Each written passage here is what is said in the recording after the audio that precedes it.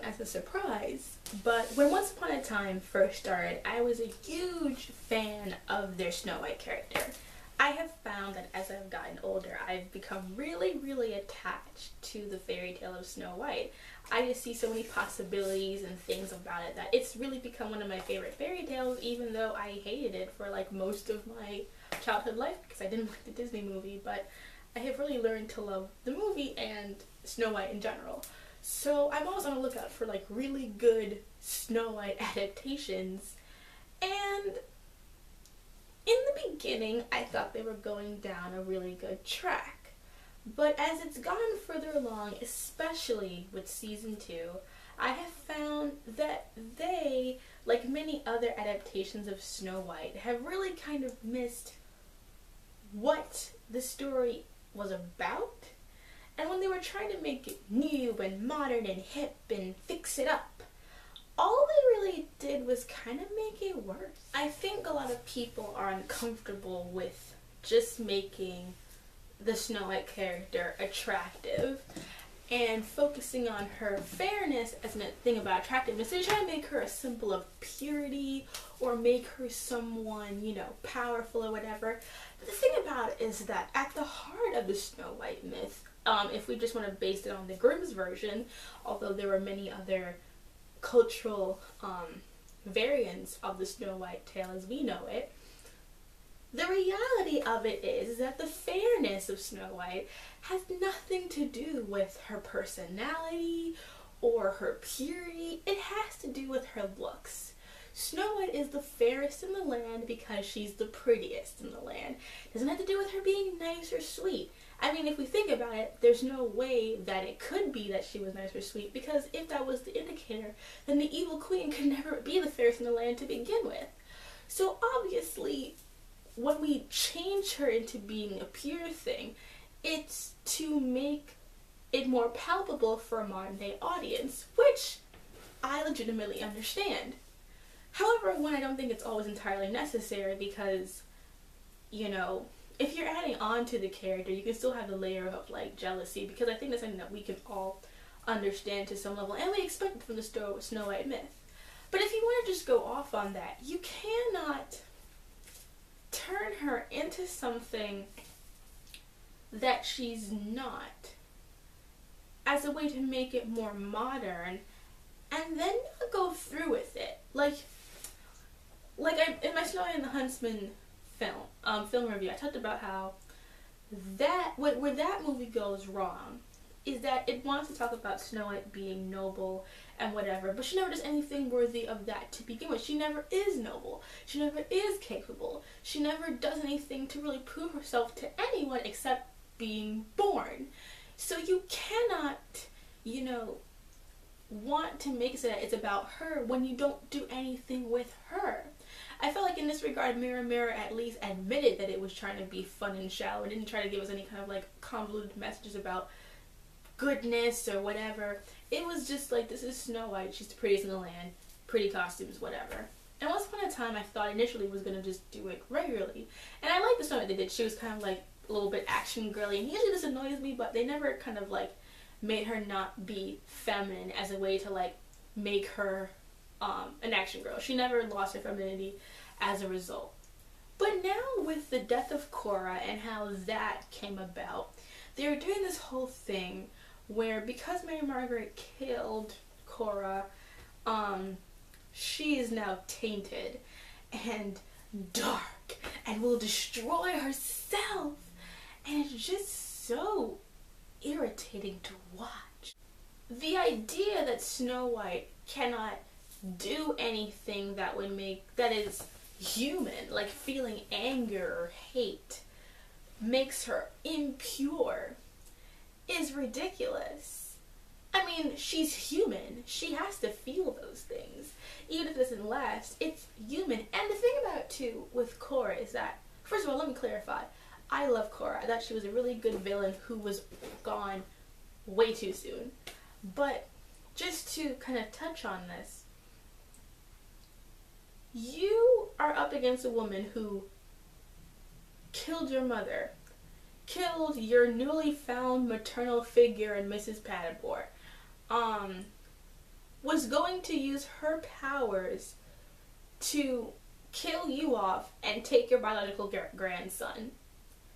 And yet, we are expected to believe that Snow White has a sort of moral quandary about her death. Now, how she did it with Regina being involved, of course, was horrible, and that she should feel guilty for.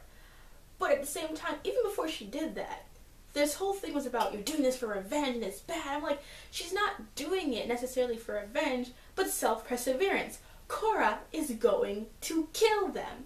And it's like, and the thing about it too is like, it's funny that it's totally okay for David to kill somebody, but if Snow White does it, no, she's gonna be tainted and not pure, and her heart won't be as good anymore. It's just kind of like, what are you talking about?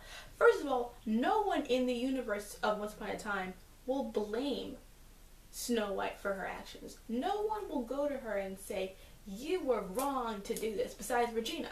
No one's going to be like, you should feel horrible for this, you'll feel guilty, because no one gives a shit about Regina or Cora. So no one is going to be like, you should feel guilty about this. All of this is a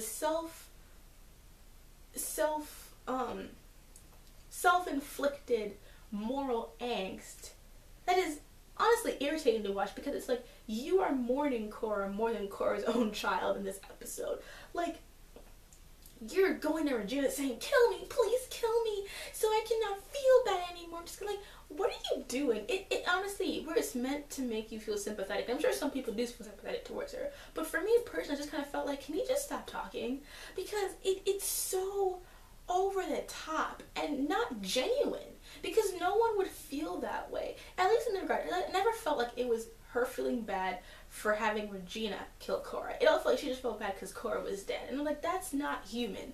That's not how people react. Yes, she should feel some guilt about it, but for her to be taken to her bed and bedridden the whole day while Cora's own child is not seen acting that kind of way is just ridiculous. And automatically just turns me off, because it's like, you are not even the one who lost someone, but you have the audacity to feel this kind of this pain because of this, but Regina doesn't. And if she did, we think she'd be hysterical because she's the villain. So it's just so ungenuine. And then afterwards, where she finds out that Geppetto lied about her being able to go with Emma, and she smacks Geppetto, and then she's like, oh my god, how did I do that? I'm like, are you serious? What mother would not do worse to a man who lied to them about something so serious? She missed out on 28 years of her daughter's life because of Geppetto's lie.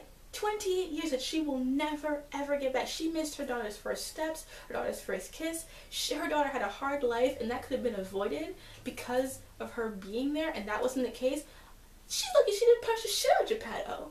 But no, her doing that means that she's dark and evil. I'm just like, this is stupid. This is stupid, because what they're doing is like, you're turning her into a caricature. You're turning her into a Purity Sue. And the thing about Snow White is that while she is good and has a lot of the layers of a Purity Sue, she is not perfect. One of the reasons why because the thing about Snow White is that she gets attacked 3 times in the Grimm's version. Once with the comb, once with like a girdle, and another time and then the last time with the apple. And the reason why the apple and all that stuff get her is because she is told it's going to make her more beautiful. Like, that appeals to her vanity. She was never supposed to be perfect to begin with. And let's not forget, at the end of Snow White, she and her husband watch as a stepmother dances on hot coals until she dies. You know? So it's like, it's so pretentious and not at all what the story was ever about. And at the same time, if they were going to give Snow White a moral quandary and moral stuff to deal with, there were better ways to handle this. Like, how about the fact that she is passively evil? And I don't mean to say like she's evil, but I mean like passively.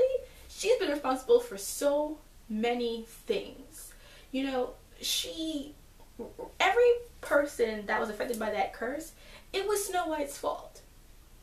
In the sense that, and not like I'm putting all the blame on her, but I'm saying, like, if they were to give her a moral issue, if she had allowed Regina to be dead and died in a native execution, then the curse would never have happened.